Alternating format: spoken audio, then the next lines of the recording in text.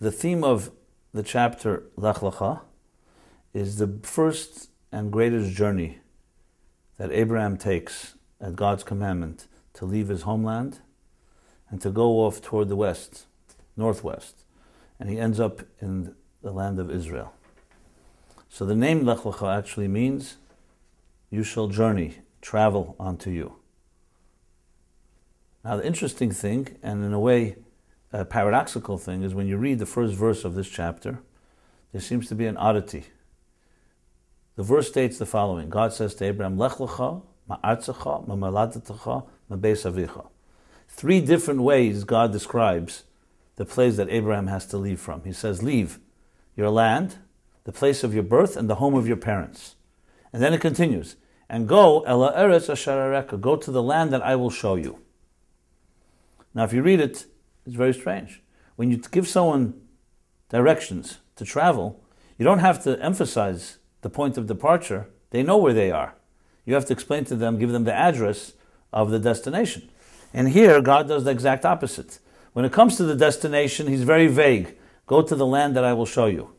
But when it comes to the departure, God says, your birthplace, the land of your parents, and your homeland. 3 different ways. Abraham knew where he was. So what is the significance of focusing on so much on that departure? And here's a key lesson. The Torah as a blueprint in our lives, a powerful lesson in all our lives. Life is a journey. Lech lecha. Lech lecha means a journey.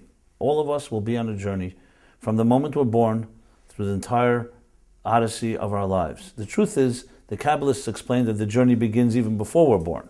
It begins when the soul leaves its spiritual environment and enters into this world. But life is a journey. Now, we all want to travel places. Many of us want to reach great places in our lives, not just physically, talking psychologically, spiritually, emotionally. We have goals in our lives. Often when we embark on a journey, we find our intention is there, we really want to make a move, but we seem trapped. Many people make New Year resolutions, for instance, or other resolutions, and when they set out in the way, it lasts a day or 2 days, and they usually gravitate back to their old patterns. People tell me often about their challenges when they try to find a soulmate. They think they find someone, they make another mistake, and then again another mistake.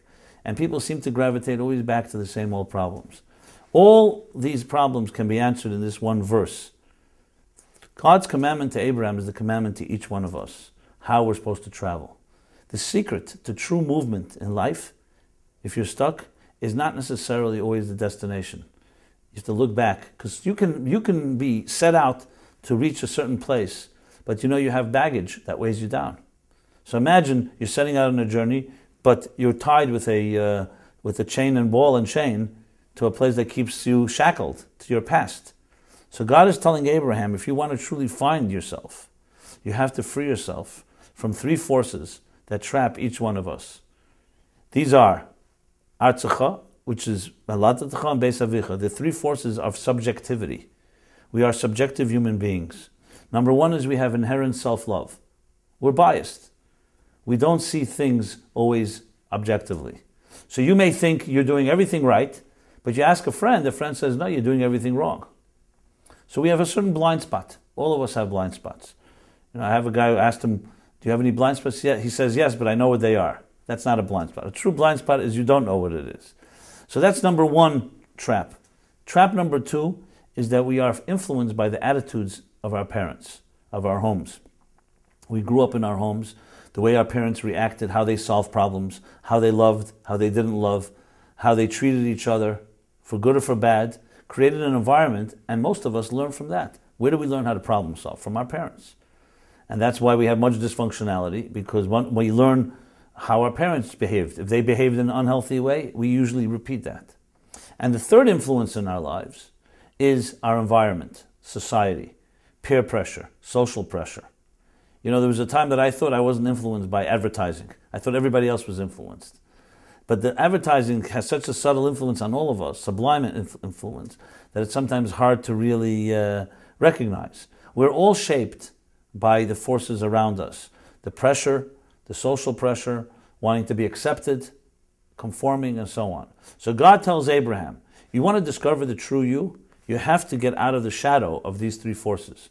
For instance, when's the first time most of us really discover ourselves? When we leave home. But every child cries the first time you go to school, to kindergarten. And then when we leave home to go to summer camp, or we leave home to go to college, it's not always easy. When you're under the protective shelter of your home, you don't want to necessarily leave. But when do we really discover ourselves? It's only when we're not under the influences of those forces that shaped us, even if they're healthy forces. What it means to mature means that you're getting away from the forces that shape us. So the Torah says, this week's chapter dictates, that if you want to travel, and every life is a journey and a travel, you have to free yourself of these three subjective forces. One, your own personal biases, which usually means that you have to speak to someone who can help you see things objectively. Two, the forces and influences of your parental influences and home. And three, the influences of society and the pressures of that. That's when a person really begins to discover themselves. So ask yourself this question. Who are you? Who's the real you? Are you a product of your parents and your home and your environment? Or do you have an independent true self? That's one of the hardest questions to answer. Because it's hard to, sometimes as you grow older, you start realizing that you turn into like what your father was like or your mother was like. Even though you hate saying that. Because we are under that impact. So interestingly, that the Bible, so many years ago, God tells Abraham, this is the secret to real growth, to real self-actualization, to real self-discovery. You must get away from that shadows. That doesn't mean we won't be subjective, but it means you have to recognize that these three forces are constantly shaping you. And if you really want to discover the true you, you need to some way separate yourself. You need to leha, you need to move on and leave that past behind. When you're able to do that, you achieve the freedom of entering into the promised land.